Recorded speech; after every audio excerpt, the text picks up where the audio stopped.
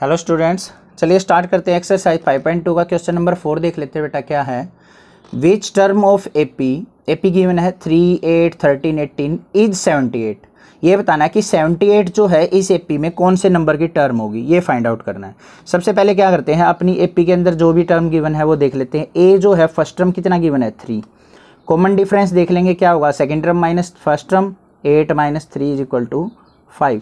सबका डिफरेंस निकालने की जरूरत नहीं है बेटा, क्योंकि हमें ये ऑलरेडी एपी गिवन है, तो सबका डिफरेंस क्या होगा, सेम। तो डी इज इक्वल टू क्या आ गया 5।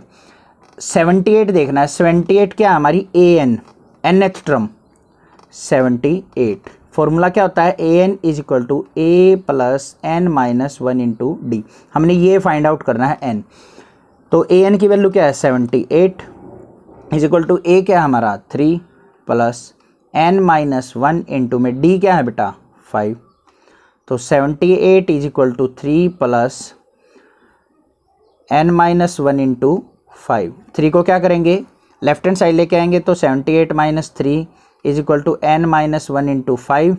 ये क्या आ गया हमारा 75 इज इक्वल टू 5 क्या आ जाएगा यहाँ पे डिवाइड में n माइनस 1। 5 से डिवाइड किया तो क्या आ गया बेटा यहाँ पे 15 is equal to n minus 1। Minus 1 को क्या करेंगे, लेफ्ट हैंड साइड लेके आएंगे तो क्या हो जाएगा प्लस, तो क्या हो जाएगा 15 plus 1 is equal to n। तो n इज इक्वल टू क्या आ गया 16। तो ये क्या लिख देंगे हम, 16th term of AP is 78। This is the answer. I hope ये क्वेश्चन आपको क्लियर होगा। कहीं पे कोई डाउट हो तो मुझे कमेंट कीजिए, अदरवाइज इस चैनल को सब्सक्राइब कीजिए, लाइक कीजिए, अच्छा सा कमेंट कीजिए और अपने फ्रेंड्स के साथ इस वीडियो को शेयर कीजिए।